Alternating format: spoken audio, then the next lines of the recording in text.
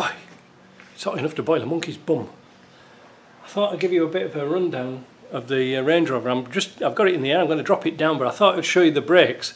As I mentioned before, I had to tap out the swivel housing to M12 to accept the calipers. They fitted great. I had a bit of a trouble bleeding the brakes through, so I got Deborah down this morning to just operate the air pressurized system. I have this thing here that goes on top of the reservoir, and you can just put about 2 or 3 psi in, and it just puts in just enough pressure without exploding the reservoir, so we can easily bleed it through, and it's perfect now, so that's good. We've got all the lights working, everything's done, the bumper corners are on. I'll show you what I've been doing under the bonnet before I box it all back up, but I'll show you the brakes. So there we are. These are Defender brakes with Ferodo pads in. They're off the 110 with the ventilated discs.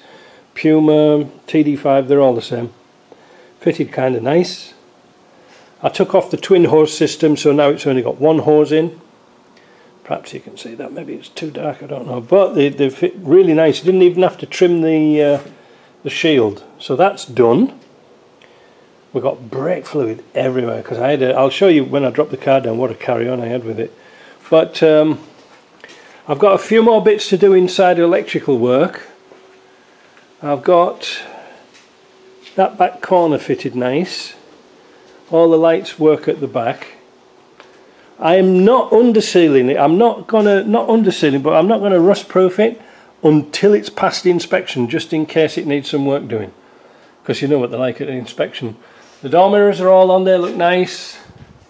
I've got to recheck all these wires inside here, just double check them, and also the hose for the screen wash before we button it all up and put the headline in. This pin here is bent. I did that by pushing the car back many years ago and scratched it, but I'll take care of that. And apart from that, no, it's alright. The centre dash is in, sunroof's in. Let's get it down and I'll show you what we did to the brakes. Right, so that's the servo in instead of that Wabco unit. Some things to note if you ever want to do one of these, that it bolts straight up to the panel at the back. That's good. And also the length of the rod is exactly right to go onto the pedal. What you have to know is there's 2 holes in the pedal for the pins. The top hole goes for the Wabco and the bottom hole goes for the servo. Alright, so that's nice. I've got the shuttle valve thing down there, little T-piece there that goes to the brakes. So we've got one line going to the back brakes over there and one going this way, so that's done. This is all done. I've got a bit of a cat's nest over there, rat's nest, whatever, cat's nest, to sort out yet, but I can do that outside. You know, all I've got to do really is pick out the wires for the AC now, and all the rest will work. I've got some AC fan wires here that's just kicking about, that's going to get caught in the strap. I'll take them out of the way. Yeah, you see these green and white wires, they're all to do with it, but I've got to find out what switches the computer on at that side, so that's going to be a lot of fun, isn't it? So that's done.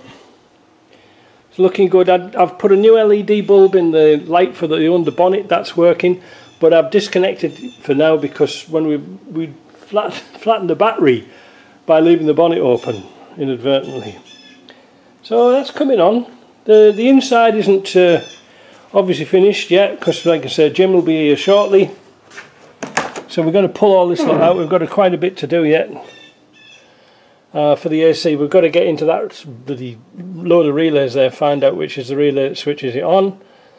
If you notice, I've got a piece of tape across the heater switch there, and that's because the LED, well, the little bulb inside's gone, which means taking it all out again. I've done a video, I started to do a video on LEDs, so changing the bulbs to LEDs, I've got some. I'll do that separately, but let's get this car out. Everything's, like I say, is just about working. I've got to make sure the electric mirror's working. There's power to the mirror. But apart from that, it's not too bad. All these wires want tying up to the ceiling. Getting Lionel Richie to do that when you stop dancing on the ceiling.